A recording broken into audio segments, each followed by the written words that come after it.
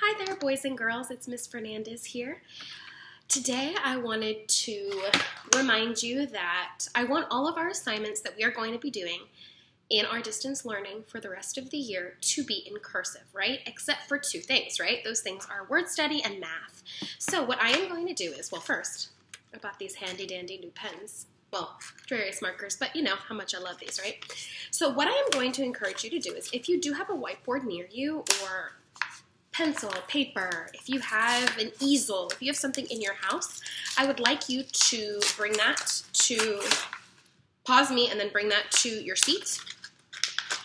It's purple. So what I am going to be doing to start off is I would like you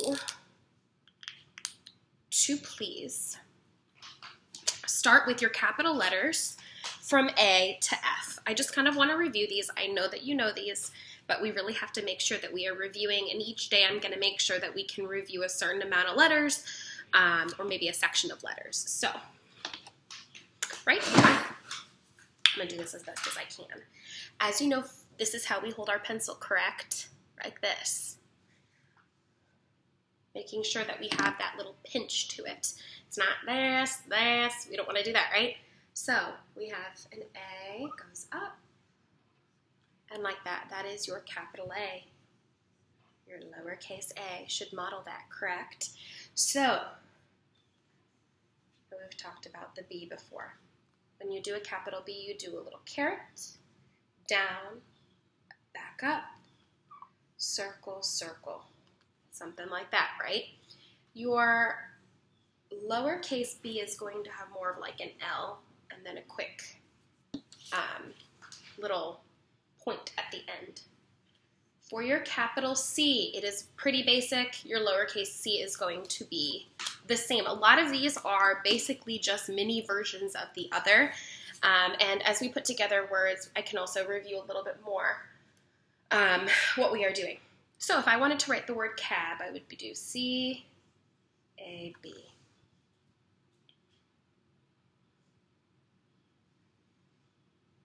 We're going to go to D. It's a 2. Remember that little 2 when we go up? Like this. Hopefully you can see it. Down, 2, up. Right? Which is super important.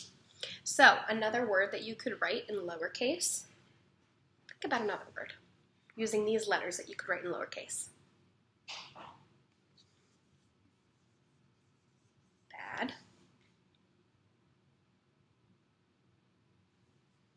What else do we have? We have cab already. A dab, to dab something like a piece of paper or like a wet one onto a dry erase board, correct? So, what I would like you to do now is to please come up with your own words using letters from A to F. So I am going to erase what I have here, and then I am going to ask you to take a moment and kind of just practice uppercase A to uppercase F, and then the lowercases. So lowercase and uppercase A to F.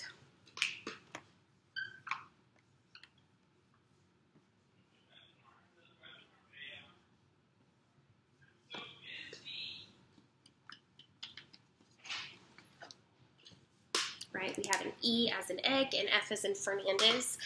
I have seen that the F can be tricky. What we do with the F, you go like this. Kind of do almost like a, little pointer with a little indent, and then a cross. Lowercase f, up, down, boom. It's really muscle memory, right? I also encourage you, if you have sand, if you have anything at home that you can use with your hands, this also might be helpful for that as well. For E, it's pretty easy. Get it? Easy. And it's very similar to uppercase, but remember, you want to be holding it correctly. You want to have that good posture. You don't want to be slouching. You want to have that correct.